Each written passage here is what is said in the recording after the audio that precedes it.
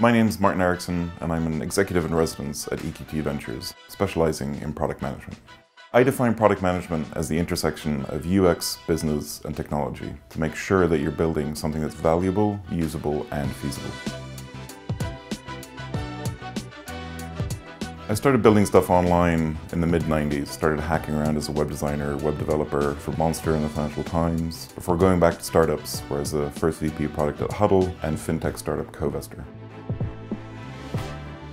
The challenge of being a product management startup is you're the only person doing product management. There's no one else to share lessons with, there's no one else to learn from. So I wanted to start a meetup simply to meet other people and talk about this craft of product management.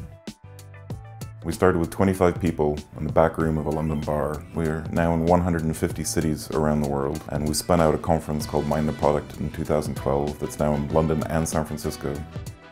Mind the Product is now the world's largest community of product managers.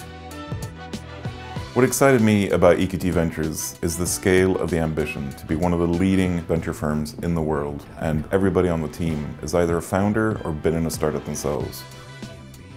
As one of the executives in residence, my experience helps our portfolio companies hire the best product people, figure out their strategy, who their customer is, and how to build the best possible product for them.